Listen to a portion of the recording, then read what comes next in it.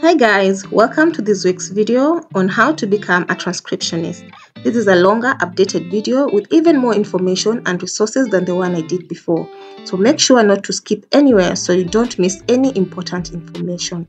Transcription is a great way to make money from home and it's an in-demand job with a lot of potential. In this video, I'll be giving you step-by-step instructions on how to become a transcriptionist and the skill you need to be successful. We'll also cover the different types of transcription, the equipment you need, and how to find transcription jobs.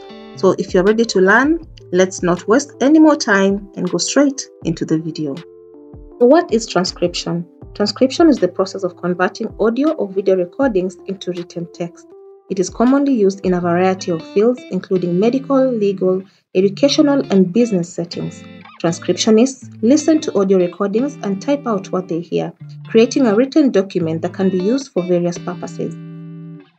Let's look at the different types of transcriptionists that we have. There are basically three types of transcriptionists: general, medical, and legal. Let's define what each of these are. A transcriptionist is someone who typically transcribes audio recordings from a variety of sources such as interviews, sermons, lectures, podcasts into written documents. They do not specialize in any particular field and also they don't require any certification. A medical transcriptionist, on the other hand, is someone who listens to audio recordings made by physicians and other medical professionals and transcribes them into written documents. They must be familiar with medical terminology and understand how to interpret medical abbreviations and be able to accurately transcribe the discharge summaries. Medical transcriptionists are usually trained professionals and required to be certified. Lastly, a legal transcriptionist is a professional typist who transcribes legal documents such as court documents, depositions, briefs, pleadings, and other legal material. Like in medical, legal transcriptionists are trained and certified. Now let's look at why you should become a transcriptionist. Number 1, flexible hours. As a transcriptionist, you have the ability to work from home and set your own hours. You can work as much or as little as you want. Number 2, you can work from anywhere. As a transcriptionist, you can work from anywhere as long as you have a computer and an internet connection. Number 3, variety of work. You have the opportunity to work with a variety of clients from medical, legal, educational, entertainment, and more. You can basically choose the type of work that you want to do. Number 4, no experience necessary. Many transcription companies do not require experience, so even if you're a beginner, you can quickly grasp the concept and start making money as a transcriptionist. Number 5, good pay. Transcriptionists can make a decent living, depending on a number of factors such as the type of transcription, the experience, the speed, and whether you're working with a transcription company or direct clients. You can expect to make anywhere from $15 to $100 per audio hour. And the last one is a low startup cost. You do not need a lot of money to get started. All you need is a computer, a headset, a reliable internet connection, and a word processing program like Microsoft Word, and you're good to go. The next segment is, what is the average salary for a transcriptionist? The average salary for a transcriptionist can vary significantly depending on several factors. Number 1, type of transcription. Generally speaking, medical transcriptionists make more money than general transcriptionists. This is because, compared to general transcriptionists, medical transcriptionists often need to have a higher level of specific knowledge and training, understand a variety of medical documents, be knowledgeable about medical terminology, and be able to decipher complicated medical data. Number 2, audio quality. Having files with a lot of background noise, heavy accents, or a lot of speakers in it can majorly slow down a transcriptionist's productivity and thereby affect their earning potential. This is because they will be forced to replay the audio a few times to grasp what it is that is being said, therefore spending a lot of time on one single file, which will make them earn less in the long run. Number 3, experience level. Experience level is also a key factor in determining the average salary for a transcriptionist. As with most jobs, the more experienced a transcriptionist is, the higher the salary they can expect to earn. Transcriptionists with more experience can command higher salaries due to their greater knowledge and expertise. And lastly, the typing speed. Your ability to transcribe more work and get more money depends on how quickly you can type. Now let's look at the technical requirements. In transcription, there are 4 major technical requirements that are essential. Let's see what they are. Number 1, a PC/laptop. In order to perform transcription, you'll need a computer or laptop, preferably a desktop or laptop with a high-quality processor, such as an Intel Core i3 or higher. You'll also need at least 4 GB of RAM and a good amount of storage. Number 2, you will need a headset. A transcriptionist's job is to turn audio/video recordings into text. And so a good pair of headsets or earphones is essential because that is what you will use to listen to the files and cancel outside noises. Third on our list is a transcription software called Transcribe, or you can also use a foot pedal. Having experience with transcription software such as Transcribe can help transcriptionists work more efficiently because they don't have to keep using the mouse to pause or play the audio files when transcribing, which can significantly slow down their productivity. Rather, a good transcription software like this has some keyboard shortcuts which they can easily use to make them go faster when typing, thereby helping transcriptionists be more productive. I'll also go more in depth on how to use this software on my next video, so be sure to tap the notification bell so that you do not miss when I post. And lastly, we need to have a good internet connection. This is because often transcriptionists work with large client files which need to be downloaded before you can start to work on them. And because some files have a faster turnaround time, you don't need to waste the majority of your time downloading the file rather than transcribing it. Now let's look at transcription tools that are important. Number 1 on our list is Grammarly. And Grammarly is an online grammar and spelling checker that helps to identify and correct grammar, spelling, and punctuation mistakes. You can use this while transcribing files to make sure that your transcripts are clean and free of errors. Number 2 is Transcribe. As mentioned before, this is a professional audio playback program designed to help transcribe audio recordings. It is developed specifically for transcription work and uses keyboard shortcuts to control functions such as play, pause, rewind, forward, etc. It majorly helps transcriptionists improve their productivity because they don't have to use the mouse for controlling basic functions and therefore just focus on the typing. It provides both a free and paid plan, but the free plan has enough functions for beginners. Next on our list is a software called Audacity, and Audacity helps the quality of an audio or video recordings in cases where the audio has a lot of background noise or low volume. This tool can be used to eliminate the noise and help transcriptionists maximize their productivity. Next on our list is Free Audio Converter, and Free Audio Converter is a free audio file converter software for Windows. It converts audio files from one format to another. You may experience problems sometimes playing certain audio files because of the format, and this tool will help you convert to a format that is suitable for you. It also supports batch conversion and is completely free to use. Last but not least, under transcription tools is dark mode. And dark mode is a Google Chrome extension that allows the user to switch to a darker background and highly contrast text for easier nighttime reading. It reduces eye strain and makes it easier to focus on the words and phrases being transcribed. A point to note is that all these tools have a free plan and/or are extensions, and so as a beginner, you don't have to worry about spending money unnecessarily.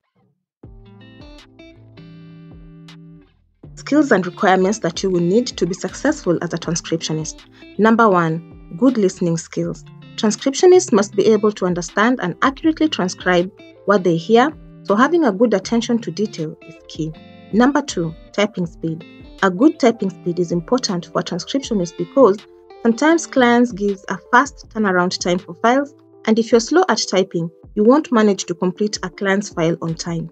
This might cause them to look for another transcriber, and also being slow may hugely limit your earning potential.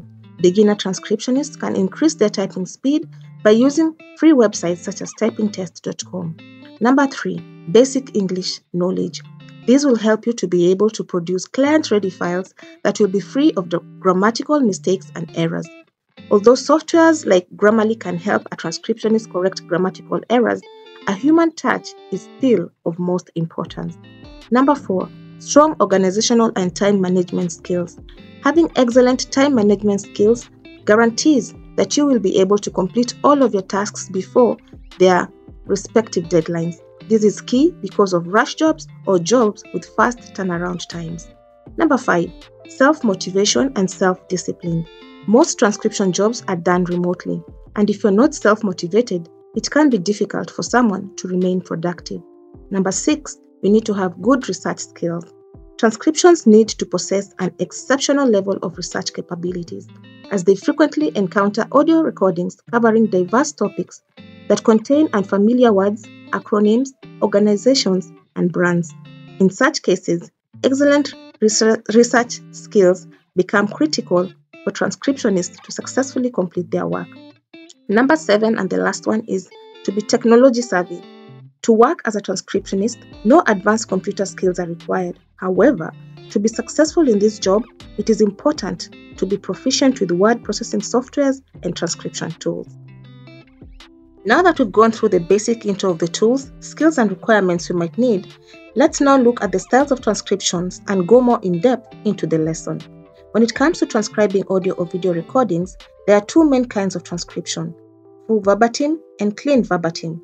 Although both are used to capture the spoken words within the recording, there are important differences between the two. Let's dive straight in and look at the first one, which is full verbatim. Full verbatim transcription refers to the process of capturing a recording word for word. This includes false starts, repetitions, interjections, filler words such as and as well as any background noises like laughter or coughs. Full verbatim transcription is ideal for capturing important details such as legal proceedings and medical records. Now let's look at clean verbatim. Clean verbatim transcription is a modified form of full verbatim transcription. In clean verbatim, the transcriber attempts to capture the content of the conversation while omitting the words and phrases that are not critical to the meaning of the conversation. This includes filler words such as and pauses. The goal of clean verbatim transcription is to create a transcript that is easier to read and understand while still capturing the essence of the conversation. Let's take an example. In full verbatim, you might say, the secretary is late for the meeting. Let's give her a couple of minutes. In clean verbatim, you will write that and say, the secretary is late for the meeting. Let's give her a couple of minutes. Now, on this section, let's look at websites where you can get to practice your transcription skills for free. The first transcription website that allows you to practice your transcription is a site called VoxTab. When you go to Google and type in voxtab.com, this is the homepage that you will land on. And so let us just scroll down a bit and see what it is that they do or how it looks like. Okay, yep, this is how it looks like. And so when you want to practice your files, you have to come here where it's written Home Services, and under this arrow going down, you click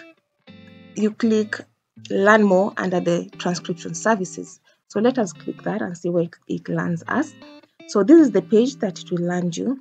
Scroll down once again until you see somewhere where it's written Types of Transcription Services and Samples. So under this, as you can see, they've given us an example of a legal transcript, a business transcript, a market research transcript, interview transcript, academic transcript, an interview transcript, a media transcript, a sermon, a podcast, and a medical transcript. So basically, they've given us almost everything under the sun, if not everything. And so when you want to practice, let's say you want to practice legal transcription. So let's come to this audio file that they've given under the legal transcript. And on these three dots, click it. You'll see somewhere written download. Then download this file. After you have downloaded that file, go to a transcription software such as Transcribe and upload your file there. Afterwards, type out what you hear. For example, you have chosen you want to do verbatim transcription or clean verbatim transcription, meaning under verbatim, you will retain all the starters, all the fluff, and all the filler words. And under clean verbatim, you remove all that. So choose the type of transcription you want to do first of all. And then after you have done that, come and download. If you have done a verbatim transcription, come and download this verbatim transcript and then compare the two against each other so that you see what you have done right and what you have done wrong. And same with the rest. If you do a clean verbatim, then come and download this clean transcript and compare between the two. Some clients ask for speaker identification, so there's also a transcript with that, and also timestamps. And so do that and then come back and download these transcripts that they've done for you so that you can see what it is that they require of you. And something else, don't be scared when you see a transcript with speaker identification or timestamps, because a transcription software such as Transcribe gives keyboard shortcuts where you just press and it inserts timestamps depending on the settings. If you want it every 30 seconds, every 10 seconds, every 2 minutes, depending on the settings that you have said that you want, transcription software such as Transcribe will do that for you. So don't worry about that. And as I said, I will do a demo video to show you how to use Transcribe and another bonus transcription software that I will not be talking about in this video, but it will be in that demo video. So watch out for that. The second website we're going to talk about is called Scribe. Once again, when you go on Google and type in Scribe, this is the website. This is the homepage that you will see. And so just scroll down when you want to practice your files, and under company and also under careers, there's a button written "You're hiring." Click on that. And when you click on that, it will take you to this page. Once again, scroll down. And when you scroll down, you will see here where it's written Home-Based Transcriber Remote Apply. Click on the Apply button. Again, it will take you to this page, and under this page, you will see where it says Sign Up and Start Earning or Practice Files. So today, I'm teaching you how to practice files, and so I would suggest you click on the Practice Files so that you can see what the page so you can get to hone your skills. And so here, as you can see, every website has their own guidelines. And so first of all, there are instructions that they've given you. Under the instructions, you were told click the blue button to preview the audio quality, accents, etc., and select the easiest one. So this is the blue button they're talking about. And then they tell you on your computer or laptop, press F10 and listen for 5 seconds.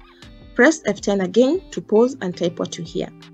So that is what we call a keyboard shortcut, so that you don't have to keep pressing your mouse, because with the keyboard shortcuts, it will allow you to go faster when you're typing.